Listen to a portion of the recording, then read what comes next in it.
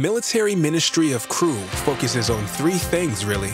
We win people to Christ, we build them up in their faith, and we send them out into the world to do the same thing. We're located in all the basic training sites for the Army, Navy, Air Force, and Marines. We're also at operational locations around the United States and in 32 countries around the world.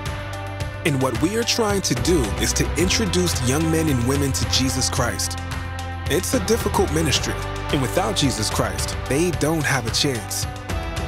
We believe that the military ministry of Cru must be engaged in healing families, healing marriages, healing the members of the military, so that lives can be changed and the gospel of Jesus Christ can be taken to the entire world.